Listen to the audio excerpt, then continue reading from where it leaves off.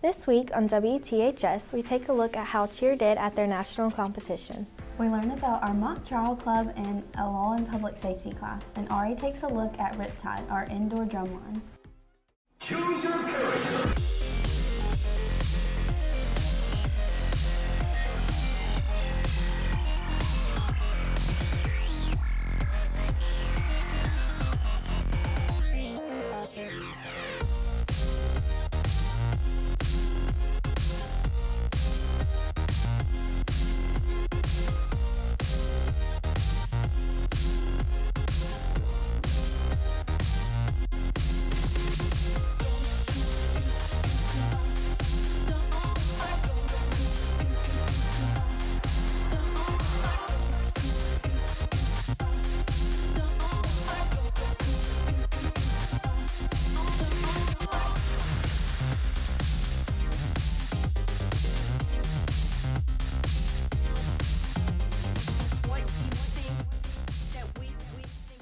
Welcome back to this week's edition of WTHS News. I'm Morgan Robbins. And I'm Lucy Hill.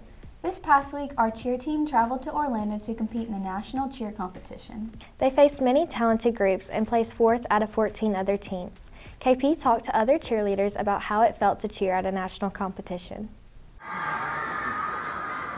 Two below. Here at THS, our very own cheerleaders won 4th out of 14 at the national competition. I spoke with a few of the cheerleaders on how it feels to win the competition and how it feels for the season to end. Daniel Fierro said the best moments for the cheerleaders were being together at nationals and throughout the season. I think that nationals was definitely the best moment. It feels good when you're part of something bigger than yourself, and especially when you're with all your teammates, and just being there and being happy and just having a good moment with everyone else. I think that's the best part. Junior Lily Rose also tells me about how it feels to win at national and how it really was a memorable moment for her and her friends. I think just being with everybody and being able to go to nationals and making it to finals was super memorable, and it was something super fun that will be in my heart forever. I spoke with 3 of the seniors, Daniel, Wanye, and Sarah Kay, about how it feels to win nationals. I think it was a really good feeling. It's something that the cheer team has never done before, and I'm glad that I was able to be a part of it. It's kind of like a bittersweet feeling, just the fact that I'm leaving this year, but hopefully the team will win next year.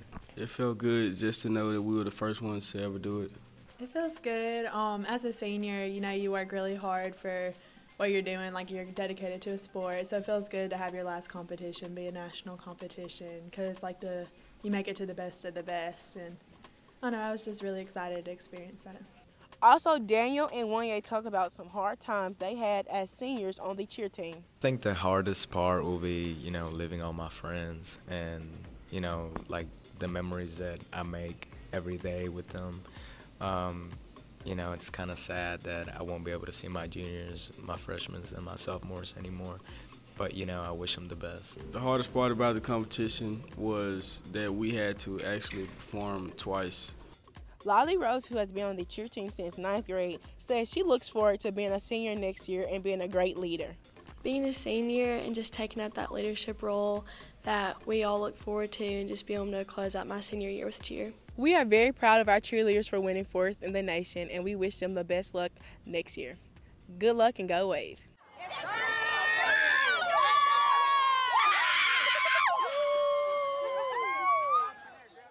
Congratulations to our varsity cheer team for all of their hard work. Hey, speaking of hard work, do you know I want to be a lawyer one day? Really? Well, you should join the mock trial club. The team will argue the fictional case that features a 19-year-old charged with capital murder in the death of a high school classmate at the end of their senior year, twice. Our THS mock trial team will compete February 28th through 29th in Jackson. Good luck and go Wave. The mock trial club sure does sound busy. Yeah, along with the law and public safety class here at THS. Maya has more information. Thanks, Lucy and Morgan. If you haven't heard, Law and Public Safety is another CTE class we have at THS. Law and Public Safety is a class for students to know their rights and how to keep the public safe. Prosecutor sits closest to the jury, which usually sits right here. Ms. Bernard is a lawn public safety teacher at our school. She teaches students the basics of what goes on in our society daily. Also, she's a former 911 dispatcher. My mom had a big influence, as well as my family, who comes from a history of law enforcement as well as military. So I've always wanted to serve my community and give back to the community and just make people aware of what goes on in the community and just keeping them safe. One student from Miss Bernard's class is Brody Grayson. Brody thinks the hardest thing about this class is note-taking, but he suggests the easiest thing is remembering the Bill of Rights. He wants to be an attorney general in the future. What made me choose this career path was like seeing so many individuals on TV and how they help their neighborhoods and communities throughout the city and state. Another student in this class is Emily Paul. Emily believes the hardest thing in this class is remembering how a bill becomes a law, but she enjoys the projects the most from this class. If she wasn't taking this class, she would be a natal surgeon. But for now, it would have to be a law enforcement officer. I want to be a law enforcement officer and make my community better. No matter what class you're looking forward to do, whether it's in law enforcement such as firemen, paramedics, EMT, dispatchers, crime scene. Law and public safety will be a great class for you to join. And on my events, back to y'all in the studio. Speaking of safety, the weather's been pretty dangerous lately. I know. I'm hoping all this rain will clear up so we can get some spring weather. Same. Let's see what Abigail has for our weather. Thanks, Lucy and Morgan. Last week's weather was overcast and rainy, and this week's isn't going to be much different. With highs in the 60s and lows in the 40s, be sure to bring a coat. You may not only want a coat for the cold, but for the rain too, with 60% chance of rain on Tuesday and 50% or less for the rest of the week. To conclude the week's weather, there will be highs in the 60s and lows in the high 40s. With this week's weather, I'm Abigail Henderson, WTHS News.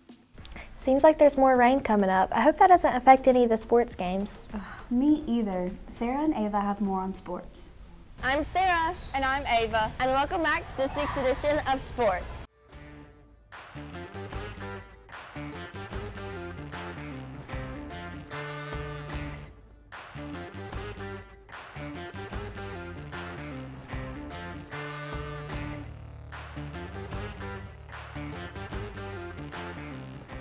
They really showed out last Monday, and I'm sure they'll continue to honor the wave in future matches. I feel like I performed well, but I could have performed better if I maybe tried harder. Well, I think I did good, but there's still a lot of room for improvement. You know who else honored the wave? Yeah, Coach Shoup, a 9th grade football coach, has been here for 6 years, but has since accepted a position as defensive coach at Amory. What was your favorite part about coaching here? The Friday nights were always great. I think just watching the kids play, working with them to get them ready for games, and then helping those guys achieve their dreams of getting to college. The ones we were able to get there, and allow the ones that didn't get there to push themselves and become better people. We appreciate all that he did for this school, and although we are sad to see him go, we wish him luck on all of his future journeys. Speaking of journeys, our senior basketball players have been through quite an exciting one. Yeah, recently they were honored for their dedication. I feel like we've all gotten better since last year, and our team chemistry is better, and we bond more. Basketball has taught me many leadership qualities that I need in being responsible for my work. Even though they'll be moving on, their legacies will live on in this school forever. Yeah. In other news, unfortunately, the baseball team, Meet the Wave, was canceled due to weather and field conditions. But you can cheer them on at their game this Saturday. Over the weekend, softball kicked off their season with a jamboree in Moorville. They played 2 games, one against Pontotoc and one against New Hope. That's all we have for sports this week. Back to you, Morgan and Lucy. Looks like the Golden Wave is heading towards success. It sure does. Hey, have you ever heard of Riptide? Yeah, it goes, lady running down to the riptide. No, not that one. I'm talking about the indoor drum line that we have. Oh yeah, I remember now, but I wish I knew more. Well, Ari asked a few of the members all about it. Thanks to Lucy and Morgan. The band program here has a lot of extra branches like Winter Guard, Jazz Band, and more. Riptide is one of these and is put on by band director Mr. Knox.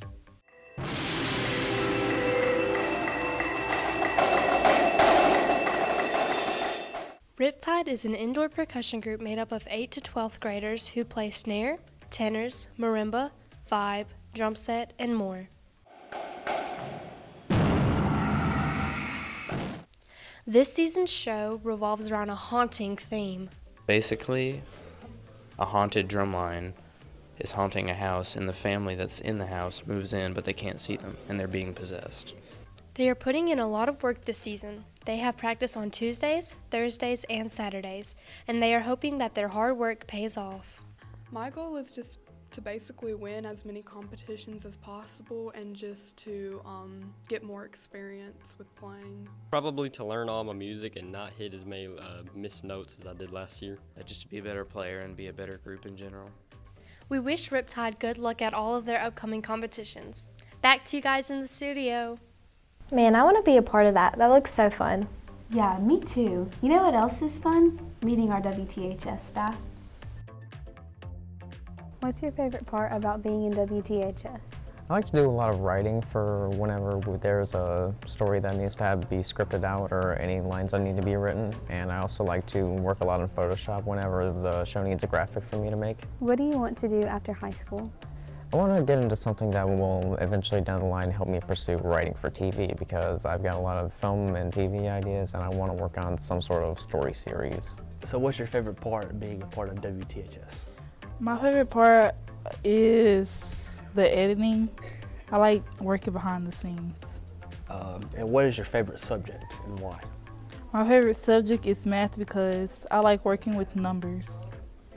Our staff really shines on and off camera. You're right. They do a lot to help put the shows together each week. Hey, speaking of shine, did you know that Night to Shine prom was last week? Yeah, I heard about that. Night to Shine prom is a prom night experience for special needs kids 14 years and older. It's put on by the Tim Tebow Foundation. THS students got the chance to be a part of this prom last week. Students got their makeup, hair, and nails done for the big night. Many Tupelo High School students, along with their buddies, participated in this event. I'm so excited to be in Charity Ball this weekend. Me too. What does your dress look like? You'll just have to come to find out. Okay, well, I guess for now we can go to a Charity Ball fashion show. Welcome to the WTHS Fashion Show. I'm your host, Will Sandroni. And I'm the other host, Erin Hendricks. As you can see, Sarah comes in, with some I forgot what this is called. Sarah is wearing feathers. Feathers.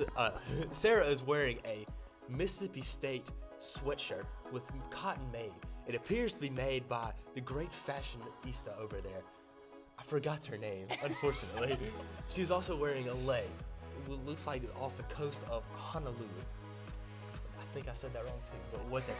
She's coming in with a fashion statement. She is wearing a pink bandana over her eyes, emphasizing that love is blind in the Valentine's Day season. She is also wearing lots of things on her head, one of which is a jewel encrusted tiara. Yes, and the diamonds are 180 carats. 180 carats, all from, I think that is from Dubai. I give you an 8. I give you a 7. Absolutely superb. Yay! Here's our next contestant from the design of Magnolia Boulevard. Wow, would you look at that intricate design? The It's golden amazing. silk from the hood. Oh my God, it is absolutely spectacular. Oh my, everything on the inside. Her It's a costume plethora just of malfunctioned. A plethora of different The items. author neck fell off. I think we have to deduct points for that one. We probably should. But we have a blue expo market. A right ear. Here are our scores. -1, -3. Absolutely. Congratulations for your... Welcome our next contestant from the design of... Absolutely. A boa around her waist. Oh, Absolutely. it's a fashion incredible. statement. The It is pink, a the fashion. hot pink. Got a Whoa, she Swedish just ate fish part of out my of her crown. Wow. This is a truly usable crown. It has love- multiple uses. I think it's I amazing. love the pirate ascot. That's This style is, right she there. Is an absolute queen. Off-brand Queen Elsa. Whoa! So we got a hidden talent up in here. On that note, you know what? I like it. I love it. I love it. I gave her a 9.5. I gave her a Absolutely incredible. really know what to say about this. I do not at all. It is absolutely amazing. The perfect score. Oh my, we're just going to give it as many zeros as we can. Absolutely, I think that this is 10,000. 10,000. Absolutely awesome. That's 10,000. 10,000. Beautiful. Well, this is an interesting one. It has, oh, never mind. Next up, we have Maya. She is here for the designer of Fleur de Coeur from France. The blue cashmere on the what is it, North Face is absolutely exquisite. And the crown that is glowing. Oh my God, it's 3 different colors with the red and the green and the blue. Happy birthday. That's all for this week. Tune in next week for a recap on D Now. Have a great week.